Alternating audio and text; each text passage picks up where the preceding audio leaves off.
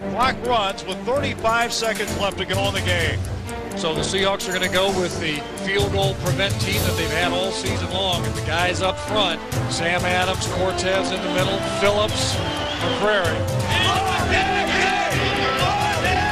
37-yard field goal attempt that should win the ball game. Clock down to 17 seconds to go. Place down. Kick on. Block by the Seahawks. Picking it up is McCrary. Laterals to Blackman. He may go. He's gone. Touchdown Seahawks. I can't believe it.